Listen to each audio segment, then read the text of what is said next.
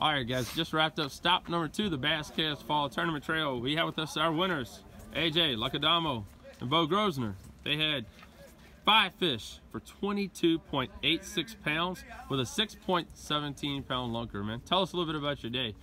I know I was out there. It's kind of cold. And it was pretty rough this morning, raining, windy. Yep. We just tried to cover a lot of water and got the 5, 6 right bites on a jig, and just turned out well today. What part of the lake did you guys spend most of your day? We fished from Gills Creek to the bridge. And what part of the, did you guys catch them early, or did you catch them later in the afternoon? Or we caught a few early, and then after that it kind of got better. We caught fish pretty much all day, but it got better after probably like 9 o'clock. How many times did you guys call? 3. And the big question, would you catch them offside the jig?